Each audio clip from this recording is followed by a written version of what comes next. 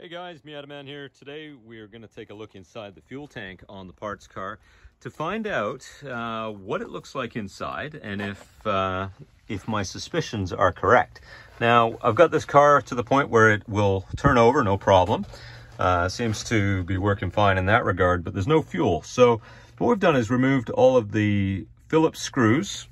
They're Phillips number 2s, these little guys. They're short ones. They're not as long as the rest of them on the car. And there's a series of those that hold this plate down. And this lives underneath the rear deck carpet.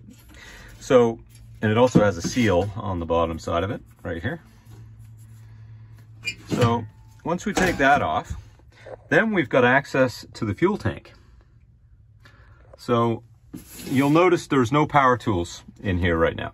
The only thing I've got is just a regular Phillips number 2 screwdriver. The reason for that is fuel vapors.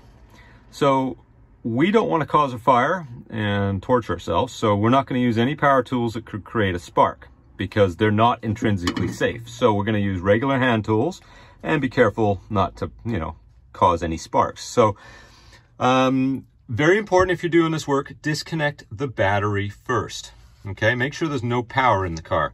Then you want to disconnect this guy as well. So for what we're doing today though, we're just going to do that, and we've removed all of the screws that go around the perimeter of the fuel pump and sending assembly here. So those screws have a very fine thread, a machine thread, still a Phillips number 2 on the top, and there's a series of them. Now there's one hiding under here that you might miss. You don't really see it until you move this aside. There we go. So if it's not coming off, you may have missed one. Once we've got them all undone, we can actually lift this up a little bit and over, and right away we see that we've got problems. We've got a very rusty fuel gauge unit here, and we've got a lot of rust in the tank too, on the bottom. Let's see, actually it doesn't look bad from this angle, but let me just pull this out a bit more. There you go. Ooh, look at that. Ooh, look at it go. So, there's all sorts of rust and stuff. It's like the Titanic in there. Wow. So, let's focus that in for you. There you go. Yeah, you can just see it coming out. So, there's water in this gas tank, I would say for sure. That's created a lot of rust. So, fuel pump, definitely toast.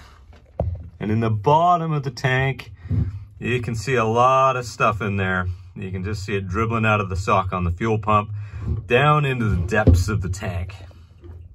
Right there. So that'd be why this thing doesn't run for sure. Definitely would replace the whole assembly here. Might get away with just replacing the fuel pump and cleaning up the tank and going from it that way. But you just see all that in the bottom of the tank. It just doesn't look good. So let's get you right in there and get you a better look at the inside of the tank. You can see it's been sitting with not a lot of fuel in it for quite a long time.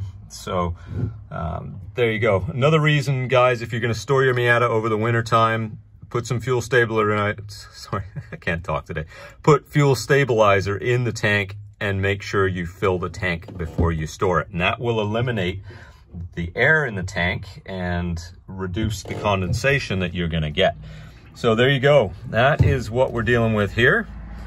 And I'm going to close this up to try to get some of the vapors to stop coming out. There we go. So there you go. Be very careful if you're doing this job. Make sure you're in a very well ventilated area. I'm outside right now. I've got the door off and there's lots of air coming in. I'm still not enjoying the fumes of the fuel, but there you go, guys. Check that before you fire up a car that's been sitting for a long time, just in case the fuel pump is still working and it manages to suck some of that up and put it into your fuel lines or into your motor. So anytime you get a car that's been sitting for a prolonged period of time, good idea to check that.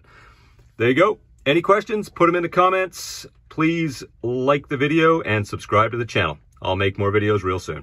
Thanks, guys.